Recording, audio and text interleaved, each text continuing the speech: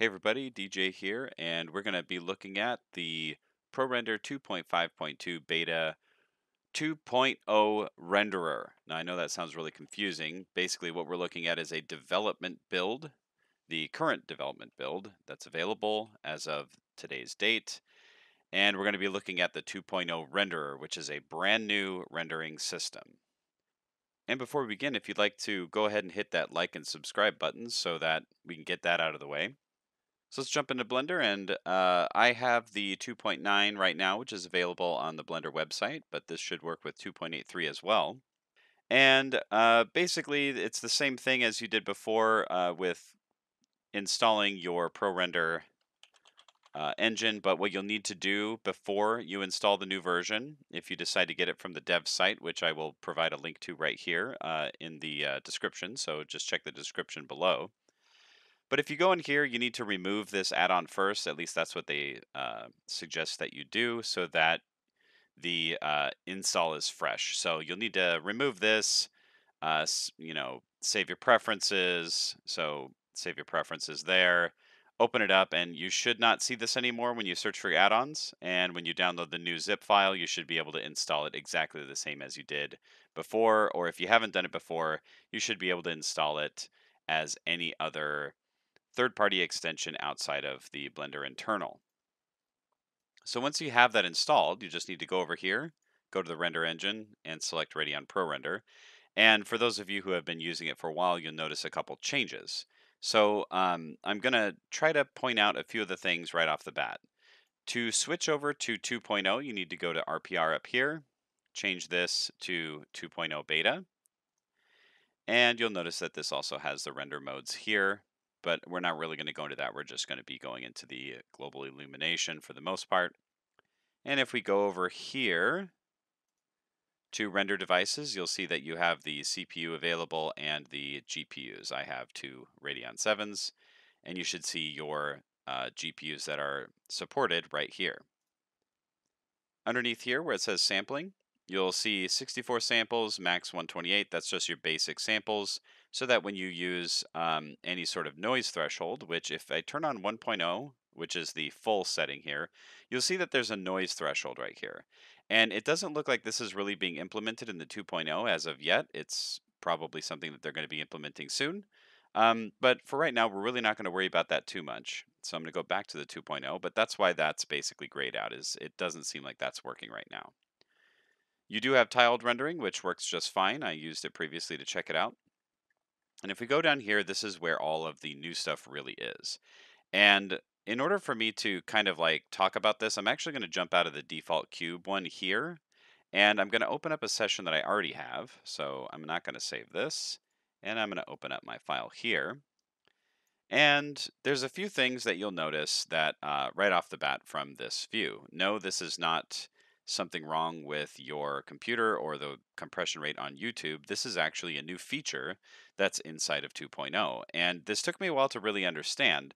And I think it's important for you to get this. So you can see that I can move in my viewer over here in the previewer.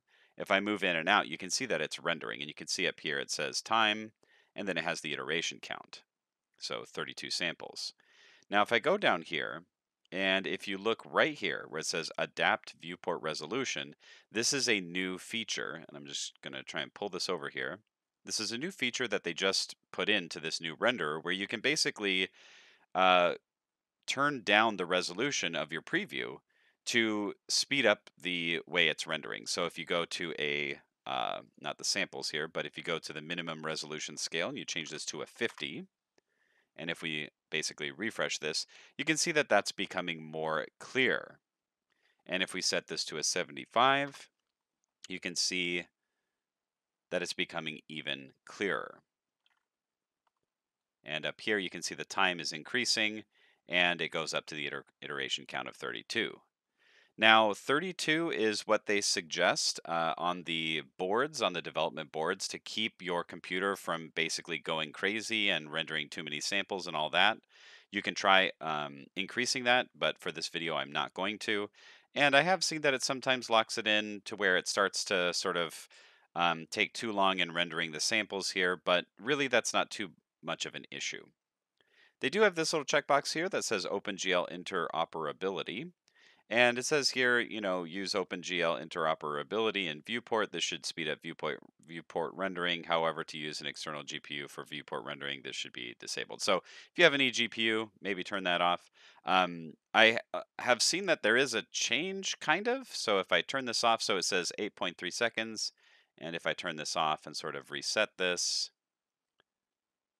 so last time it was 8.3, and we can see now that it is 8.3. So I'm not exactly sure what this is supposed to do unless this has to do with NVIDIA cards, which I don't have.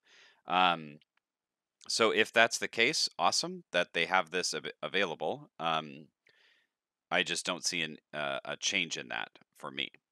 So the other thing here that you really need to pay attention to is that the way that this is rendering, and this is just a disclaimer on anything that you're testing and looking at beta and development builds for, not everything is being implemented 100% yet. There are some issues like the background HDRI. I'm just going to turn this on to the wireframe here.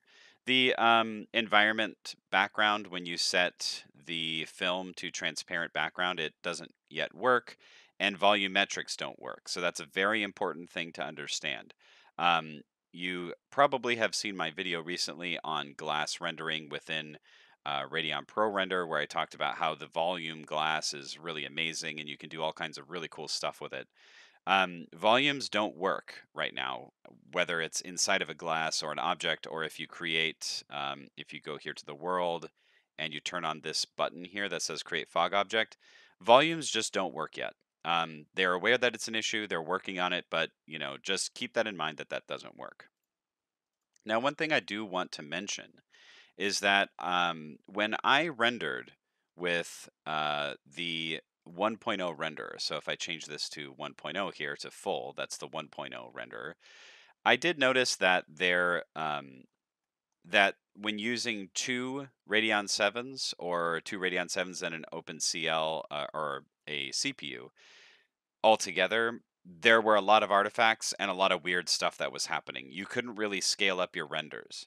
Now, the 2.0, the 2.0 here, is basically solving that. And I've noticed that although the 2.0 render as it is right now is slightly slower than the 1.0 renderer, it does scale up the GPU and CPU renders quite well. So you do see a very clear difference between your one GPU, two GPUs, and then adding your multiple GPUs and your CPU. So they do have that going for it, which is really great.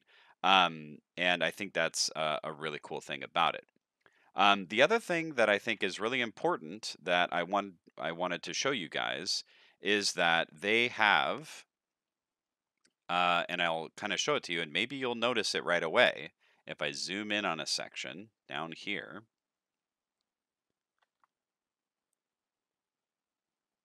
so if we zoom in and we look at this section right down here, you might notice something happening, and that is soft shadows.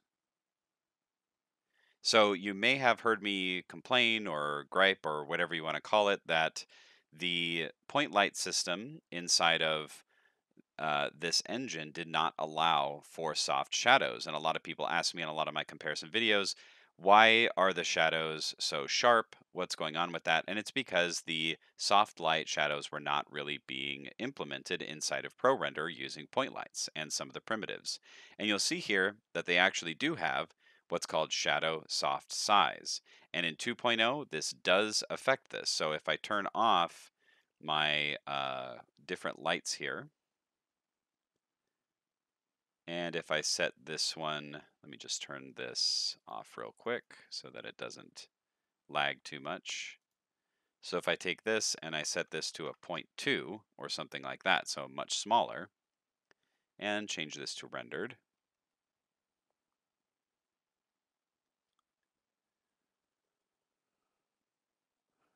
you can see that that shadow is quite harsh, and you can even see it from this far away. You can see how sharp that shadow is, and it sort of falls off back here. Now if I change this, to let's do a 1. Notice the highlight here and the shadows here. Okay. So you can see that it very, very clearly is applying that soft shadow effect. Now, I checked with IES lights and that still doesn't seem to be implemented, and that might be something they're working on. I'm not sure. But that is something that is different. One thing I want to talk about really quick is Node Wrangler using the new Radeon ProRender. I do not know if this is something that I screwed up or whatever, or maybe it just all of a sudden started working, but it appears that Node Wrangler is working just fine. So you may have heard in a previous video that I said it doesn't work. It does now. I don't know why. I don't know why it wasn't before. Again, it might be just me or something else. So once you switch over to Radeon ProRender, if it looks like the Node Wrangler isn't working, go up to Edit, Preferences, and just make sure that Node Wrangler is checked on, and you should be able to use it just fine. One thing I want to talk about briefly is that when using this render engine, and sometimes when you're rendering even with cycles or something like that, you might run into some odd issues that you really can't explain. You might set up a compositing node structure and an image turns out, instead of being rendered out correctly, it might end up something like this, where it's completely black and you don't really know what happened. Now, I'm using this as just an example. I use this denoiser to do a general denoise with ProRender, but if we look through this again, I'll kind of try to explain to you what's going on here and why that might be happening. So if we go and we look at our render, and if you look around your image, you might see these weird white, like super, super white speckles. And depending on how you've done your file, and depending just kind of in general on your render and the situation, you might find stuff like this. So, like, here's one here, here's one right here. So, those are errors, those are artifacts in your rendering, and they can actually create a pretty big problem for you because your compositing nodes may not work. And sometimes when you try to save out an image like a PNG, the coloring won't look like this. It will look completely different. And that has to do with basically the fact that you have some non values here, or NaN values, or basically they're way beyond anything that a computer is properly able to calculate. And generally, what you would do is you'd have to find a way to get these values to be somewhere manageable so that they're not crazy like that. And I don't know why I thought of this, because this sort of thing has been bothering me for a while, not even just in ProRender, but in certain renders in cycles, or sometimes even in Eevee or something like that, where I'll have, for some reason, all of a sudden there will be an area that's a non-value, or it's artifacting or something like that. So this will actually help to cure that issue. And it's called the Z Combine. I remembered this, I don't know, in like the dark recesses of my brain. And you got to remember, I'm not by trade a compositor, I'm more of a 3D generalist. And this Z Combine, when you plug in your image here and you plug in your Z and you plug in another image down here, what it will actually do is it will help to get rid of those weird non-values.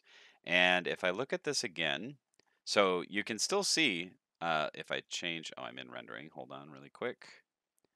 So you can see here, if I look around in those same areas, I'm not seeing those big white ones. I'm seeing, like, here's a little black one here, and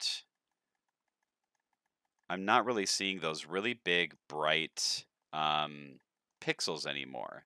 And what the Z Combine does, let's go back to compositing here. As long as you put in this anti-alias Z, it says right here, anti-alias the Z buffer to try to avoid artifacts most useful for Blender renders. So basically, if you see any weird issues like that, if you're trying to run it through either a glare node or this denoise or something like that, and you see some weird stuff, try a Z Combine, and then you can try throwing that into your denoiser.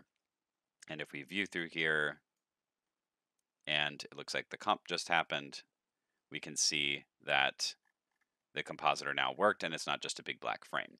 So I wanted to show you this because this will allow you to do some renders with it and test things out without being frustrated. I literally spent the entire day trying to figure out how to get this to where it looks really nice and presentable to you guys, so that you can kind of see what a possible render could look like using this new engine.